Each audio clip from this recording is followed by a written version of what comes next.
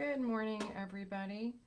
This is Lori Meyer, and I am going to be showing you how to make this card with some of the products in the new mini catalog and also one of the stamp sets in the Celebration brochure. Before I get going, I wanted to say thank you so much to Martinette and Sue for their amazing projects this morning. I have been watching and have already been very inspired by what you ladies are doing. So I appreciate you taking the time to share what you've done. And I also wanted to just mention that I am going to do my best to look at the comments, but my setup is not one where I can see those comments really quickly. So I do apologize if you ask a question or make a comment and I don't respond really quickly. But I do want to show you the card that we're going to be making. It's a really cute little fun fold. It has a nice little bounded side, and then it has a square card on the right side that opens up and gives you just a nice little space to make a card. The thing that I'm going to be focusing on the most today is showing you a couple of different ways to use the new Gilded Leafing. And I'm going to show you how to do the Hummingbird, and then there's also another Gilded Leafing that's underneath this ribbon, and there are two different ways that I've actually done the Gilded Leafing. So I really hope you enjoy this. And the one thing that I will say about it is I didn't really know a lot about Gilded Leafing, I will be completely honest, and I scoured YouTube and Pinterest and looked at a couple of videos and got a couple of tips and tricks from folks. And from some of my things that went well and things that didn't go so well, I wanted to share some things that I've learned. So hopefully it will be a little bit easier for you. But I really encourage you, just jump in, play with this. It's a lot of fun. It's really kind of cool. I will say, if you are a person who doesn't like a little bit of a mess, you're just going to have to accept that you're going to get a little bit of a mess, and I'm going to show you some ways that you can minimize that as well. So let's just jump in. What I'm going to start with is the focal point, and this is made beginning with a piece of white cardstock, and that white cardstock is cut to 3 5/8 square. So that is what we are going to use to actually do the focal point and create the hummingbird and also do some other stamping. Now let me show you the set that I'm going to be using. It's called A Touch of Ink, and it is one of the Celebration stamp sets. I love hummingbirds. I will never get sick of watching them come to the at our house. They are just mesmerizing. So the little hummingbird is the first thing that caught my eye. And then there are quite a few really nice sentiments and a really pretty script. And the stamps are actually pretty large. There are 2 sheets that you get in the stamp set, and they're really nice. So what I have done with this is I have set up my stamp apparatus, and I just wanted to show you how I've set it up as I'm moving along here, because what we're going to be doing is we are going to do a little bit of stamping. The first thing that I'm going to do is I'm going to create the hummingbird, and let me tell you why. If you are using the Gilded Leafing, one of the most important things that you should know is that if you have any stamping on the same piece of paper, that ink from the stamping needs to be completely dry before you use the gilding and before you use the heat and stick powder. Because if it's not, you run the risk of getting the heat and stick powder onto any ink that is wet. So the order that I'm going to do this, I'm first going to stamp the hummingbird, and I'm going to gild that, and then I'm going to come back in and I'm going to add the flowers. So let's go ahead and we're going to do the gilding. And this is where you feel like a kindergartner. It is get your smock out, you're back in school, and you're just kind of playing. What I've done on my Stamparatus, and let me get this so it's better in the camera. I think that's better. I've made some marks, and this is going to make sense as we go through. But right up here is a little upper left mark. Down here, a lower right mark. And I told myself that that's where I need to position the paper to do some of the stamping. And the first thing is that I need to get that hummingbird all set. So I'm going to go ahead and place this into my Stamparatus. And the ink, if we want to call it ink, that you use to do the gilding is Versamark. One thing that I learned, and let me show you, pictures are always, I learned that you really need to have a nice juicy Versamark pad. I tried, this was my first attempt at the gilding. Didn't go so well. Then I figured out, okay, if I get the pad a little bit more juicy, it works a lot better. And that was one of the keys. So that's a tip as you are doing this.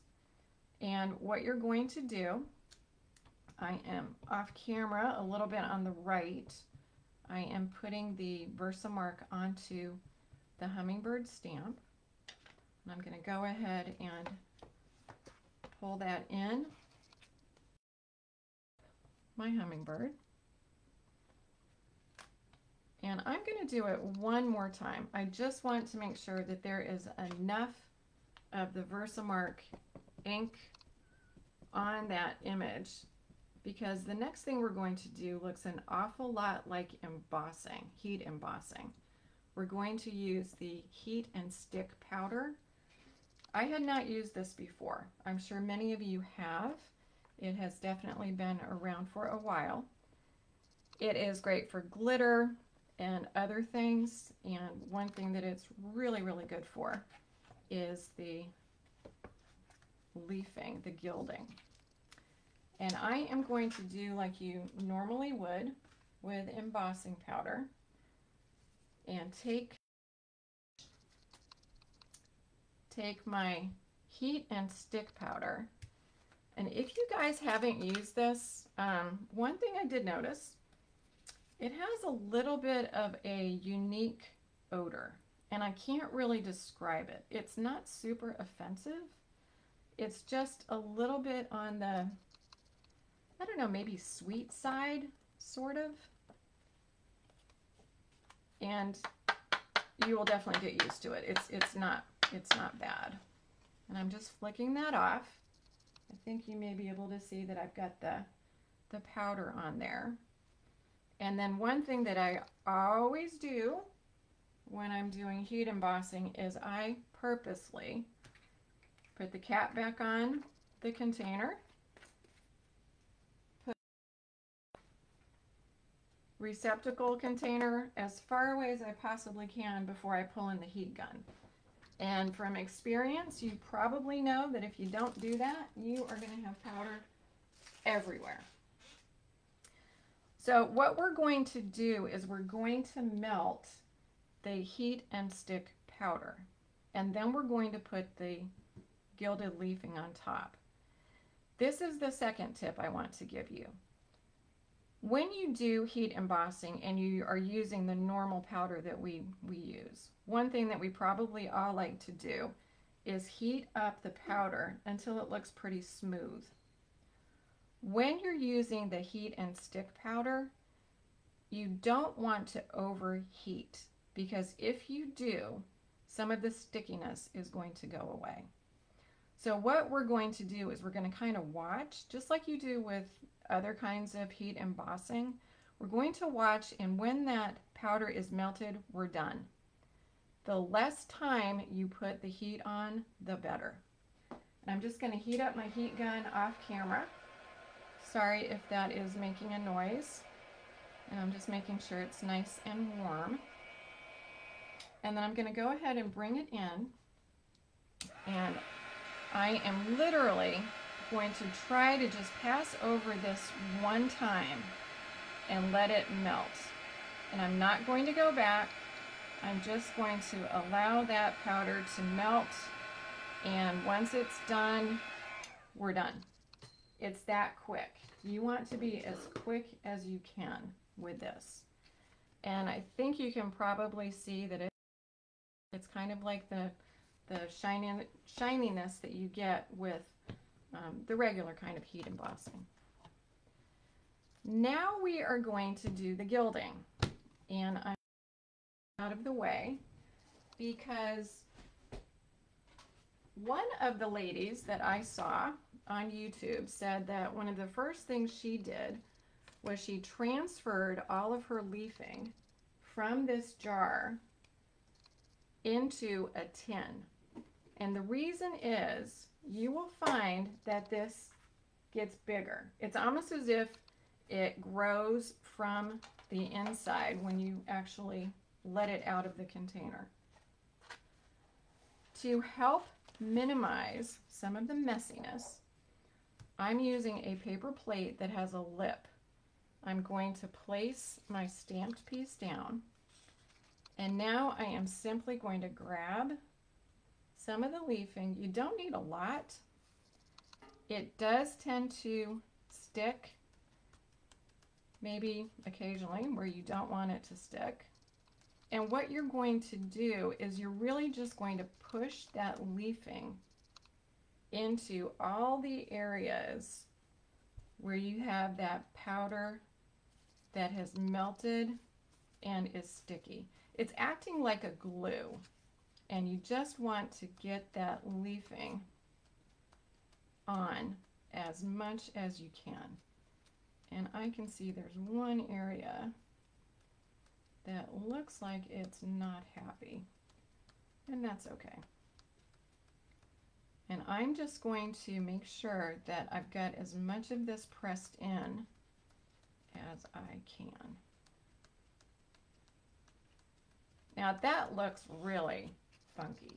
It looks disastrous. The next thing we're going to do is just gently start to kind of push it off. And I can see that I did in the top. I'm going to use the other one to finish off the card, but this will give you an idea. And now you're going to start to see the outline of the bird. Then if you take a brush, and I'm using a brush that I used to stencil years and years ago, you're going to put very, very, very little pressure and just do kind of circular motions and go clockwise, counterclockwise. And what you're doing, obviously, is the leafing is sticking where that powder melted, and then the other bits are coming off because they don't have any powder underneath.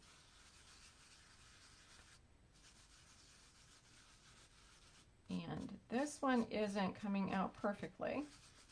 I don't think I got enough Versamark, especially on the upper wings. And I do have another one that I purposely did just in case. But as I continue to just very gently take this off, you can see the image. So my issue on this one was simply not putting enough Versamark on those wings. Otherwise, this would be perfectly fine. What I like to do when I'm doing the leafing is I like to have an image nearby of the stamp, so I know when I've been able to get all the pieces completed. And sometimes if you take that leafing and you go back, if there is stickiness, which there is not here because I didn't do a great job with the Versamark, you can actually get the leafing to go on even after you have kind of taken it off. So we are going to swap these, but that's how I created this one as well. And when you are, you can take a little bit of a lighter brush. The bristles aren't quite as hard, a softer brush, and just go around the image. And if there are any pieces of gold, you're just going to be pulling those off. Don't throw this away. This can still be used. And what you're going to do with that is, just like you reclaim any kind of embossing powder that you don't use, just put it back into whatever container you have. And even those little itty bitty pieces you'll be able to use with the heat and stick powder. So even though that Versamark didn't work for me, I could have very easily taken 2 more seconds just to make sure that I had evenly stamped, and then this piece would have been fine. But we're going to go ahead and move on as if I had done it okay that way. So the next thing that we're going to do is we are going to do some stamping. And these flowers are also from the beautiful A Touch of Ink set. And I wanted to show you something that I like to do, and I bet many of you do the same thing. I like to use my Stamparatus so that I can position the same stamp in multiple places on my paper without moving the stamp, but moving the paper. And here's what I'm talking about. If I put this piece back and I use the upper left and bottom right little visuals that I marked on the grid paper, that's where I had the paper when I stamped the Hummingbird. Well, I'm going to be able to stamp my flowers, and I've already positioned this so that I know where the flowers are going to go. And the first pass, when I do the flowers, I'm going to be doing the bottom left. And I've got everything all set. So that's going to come in on the bottom left. I'm going to move the paper around, and I'll show you that in a second, so that I can leave the stamp where it is, and I'll get the second image. Then I'll move the paper one more time, and I'll get the third image. One thing about this stamp set really called to me, and that was to use markers. I love using markers when I can put different colors on an image and not be super precise. And then if I have multiples of the same image, I find it fun to try and kind of change up the colors just a little bit. And markers tend to do that really well. So the markers that I'm going to use on the stamp are all from In Colors. And this is again where I feel like a little kindergartner, and I'm just going to color in the flowers. And the beauty of this too with a marker is if you don't get it perfectly fine the first time, you can go back in and you can add a little color here and there and fill in the blanks. And you don't have to be super perfect. So I'm just pulling where I know the flowers are on this stamp, adding in some yellow for the middle. And what's also fun with markers is even if you get some ink from another marker onto, let's say I get some pink on this green marker, the world has not ended, because I can scribble it off and everything will be fine. Or when I get the blended colors on the image, it just looks kind of cool. So I'm going to put that back in position the arm, and I have this set up so the hummingbird is going to look like it is feeding from that flower. And if I see any areas that are a little bit missing on that particular pass, I can just go back really quickly and add a little bit of color. And again, perfection is not what we're going for here. It's more of the image. So I've got my bottom left. I've got this one done. Now I want to do the upper left. And for me, I have to have little cheat sheets. So top flowers. That means that I am going to position things so that everything will align the way I want them to be. And I wrote that in pencil. So if I put everything in where my little pencil marks are, theoretically, if I did this right and I lined it up, then those flowers, hold on, those flowers are going to go where I want them to go. And the beauty of this is obviously I can make sure that when I pull the plate over that the flowers are going where I want them to be. So I haven't moved this flower, I moved my paper, but I'm going to get a completely different look.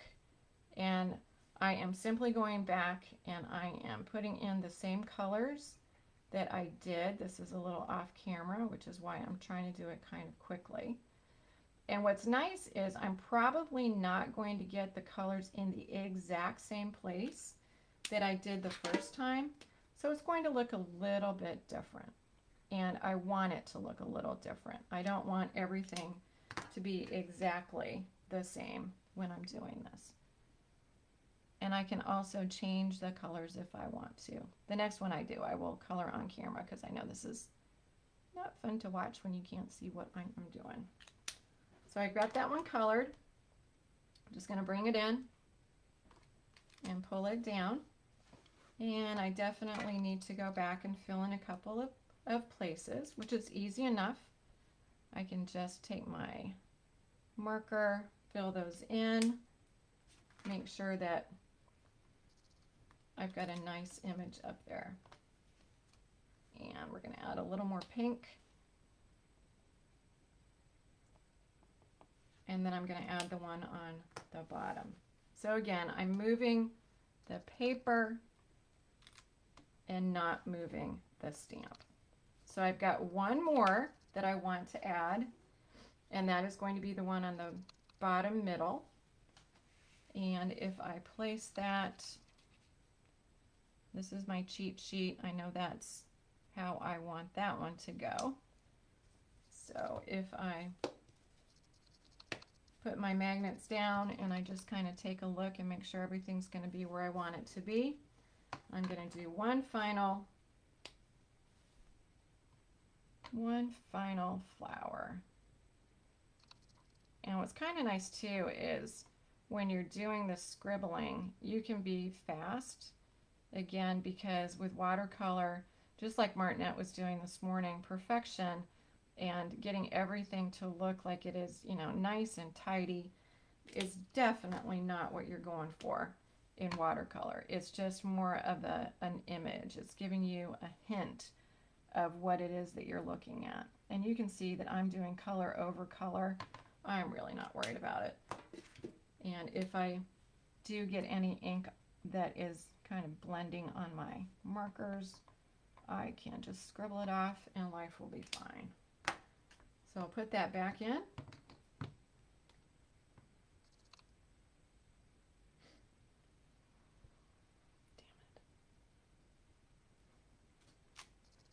And I think I may have lost the video here, but we're going to keep going, and if I need to redo this, I will.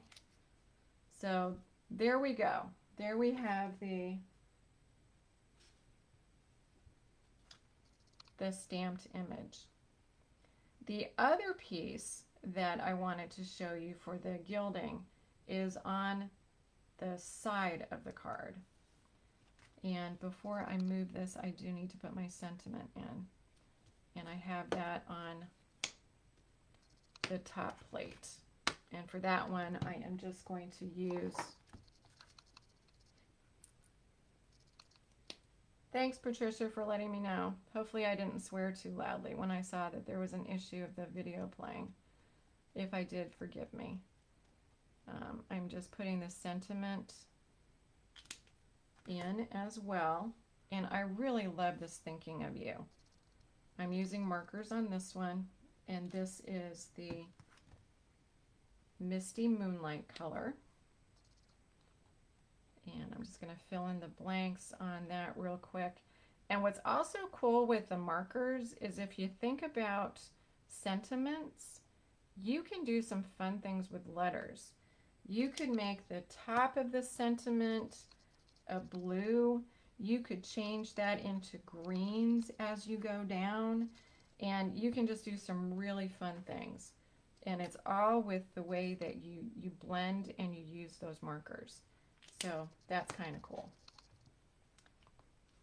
All right, that's going to be good enough. So that's the front. And now what I want to show you is another very, very cool way to do some of the gilding. And this is with a completely different adhesive. And I'm quickly going to tell you how I made this card. There are not many piece parts, and I'm just going to run through what those cards are, or pieces are. I started with Magenta Madness. It's cut to 4 1/4 by 11, and it's scored at 5 1/2, obviously in the middle, and then at 6 3/4. And what you're going to do is you're going to score it and burnish it right in the middle. And then the front part is going to fold toward you. That's where the 6 3/4 piece is. You're going to put tear and tape between the 6 3/4 score line and the 5 1/2 and take that off and then fold that over. And that's how you get the side. And then you have your opening for your card. Once you've done that, you're going to want to put a little notch in the top and in the bottom. So you will end up with a card that looks like that. And what I used was the medium daisy punch. I just turned it around, obviously, so I could see, and I put that right in the top, and I punched my hole. And that way I have a nice little notch. The other pieces for this card include Just Jade. There is a 4-inch square piece. That's going to be the background, the frame on the front. And a piece of Just Jade that is 1 inch by 4 inches. And that's going to go on the side. Then you've got DSP from the Flowers for Every Season. Misty Moonlight piece, this is 3 7/8 square. And then another piece that is 3 7/8 by 7/8. The 3 7/8 square goes right behind your focal point, and the other piece goes on the side. And what I wanted to show you is the most fun way to do another kind of gilding. So I'm going to get the paper out of the way, and I'm going to show you how to do the gilding that is right underneath that ribbon. And what we're going to do is I've taken the smaller piece of Just Jade and the smaller piece of the DSP and put those two together. They will end up going right on the left-hand side of the card. And the way that you gild this is just the most awesome thing that I have seen in a little while. Take a piece of tear and tape, and forgive my head if my head gets in the way of the camera, and I'm just going to try and put that kind of down the middle. If it's not completely straight, that's okay. And then I am going to trim it off from the back. Just try to get it as flush to the edge as I can. And I will take the wax paper off that tear and tape. And now we're going to gild this. This is fun, and it's very easy, and it is very addictive. And what you may want to try and do when you're using the leafing is play around with different adhesives and see how they work with the gilding. But here's what I'm going to do. I'm taking a couple of pieces of that leafing, and just like I did on the hummingbird, I'm just pressing into that tear and tape. And where I have excess, I'm just going to move that down to where the tear and tape is exposed. And I'll grab another little piece and add that. And I'm just trying to get every part of the tear and tape covered with the gilding. And don't worry about using too much, because any excess you're going to put right back into whatever container you have your leafing. And then with light circular motions from your finger, you can take that gilding off. And it leaves the coolest, absolutely coolest finish. And if you kind of tap it a little bit, get that excess off, if you come back with that brush, you can very carefully brush off anything that is outside the lines of your tear and tape. And this is actually much easier and much more forgiving than using the Versamark on stamps. And the Versamark on stamps is not hard. This tends to, just because it is so uniform in the adhesive, it is really easy to get that gilding to stay where you want it to be. And again, when you're done, just take the excess and put it right back into the container that you've got your other leafing in, and you'll be able to use that on another project. So I am not going to put this card together per se, but I'm going to show you how it all comes together. And you will see from the example what I'm talking about. So the way that I put this whole thing together is, for the right side, for the square piece, just jade behind, the DSP in the front.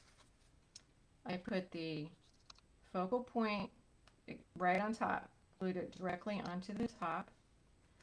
And then I put some dimensionals behind that, just so it would pop up a little bit. So this becomes the right-hand side of the card. Then on the left-hand side, I glued down the piece that I just did. So I would actually glue this directly to the left-hand side, right straight down. And then I got some ribbon. This is the really pretty crinkled seam binding ribbon. And I put that right around. It does hide a lot of the gilding, but I still think it's really very pretty. The gold shows through. And wrapped that around. And then I created a little bow from a bow maker using the same ribbon and put that right on the top. So the big things that I really wanted to focus on today included mostly using the gilded leafing and how to do the hummingbird, and a couple of keys. One is, unlike what I did when I was doing this live, make sure you have enough Versamark stamped image. When you pour the powder on top, heat and stick, excuse me, make sure that you have everything covered, and then when you melt it, don't put the heat on for very long. When it's melted, take the heat off, and that way it's going to stay sticky, and you can put your leafing right on top, and then you can brush it off. The other thing is, you can put one stamp on the plate of your Stamparatus and move your paper around, and that way you can arrange the same image on different places, and it will look completely different. The other gilding that we did was a really fun way to add the leafing, and that was with tear and tape. And you put the tear and tape where you want the leafing to go. You put the leafing on top, press it down, make sure that you've covered all the areas that have adhesive, and then rub it off. And this is definitely one of the easiest ways to use the leafing. And then super fun, easy fun fold that could be used for any occasion. So I hope you've enjoyed this, and I apologize that I did not do a good job on this one, but this was done exactly the same way, and I really hope you give this a try. Just play. You're going to get gold on your fingers, you're probably going to get gold on your work surface, and you know what? That's fine. And make sure that you stick around because Carolyn Bosley will be sharing a project in just a few minutes at 11:15. And we also have, I think, at least 3 other folks after her. So thank you so much, and enjoy the rest of your day. And I hope you really do give the Gilded Leafing a try. It's a lot of fun. Thanks. See you later.